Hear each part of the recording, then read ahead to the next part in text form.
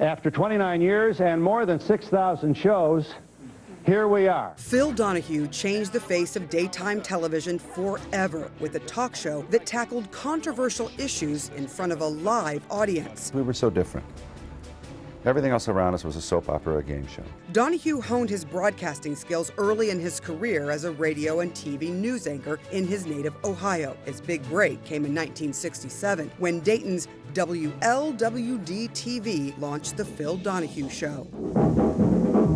Donahue had the groundbreaking idea of asking the studio audience for questions. Suddenly, people were watching people just like themselves stand up, kick tires, complain. And we found that we liked that. The Phil Donahue Show built a reputation as a forum for hot-button topics like equal rights for women. Issues that women cared about and talked about among themselves, we were on the air talking about.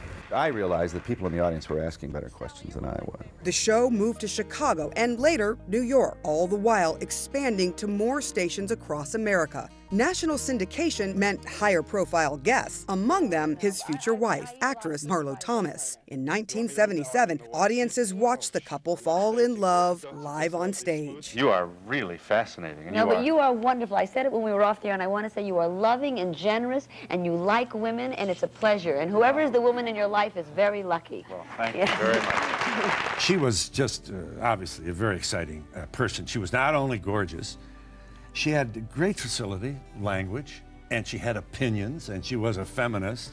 She was somebody you could argue with. Donahue paved the way for daytime talk show hosts like Geraldo Rivera, Jerry Springer, and Oprah Winfrey. But soon began losing viewers to his new lineup. In 1996, after years of declining ratings, The Phil Donahue Show ended.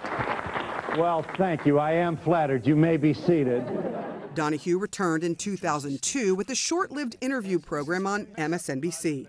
The left-leaning broadcaster claimed his outspoken opposition to the Iraq War led to the show's cancellation.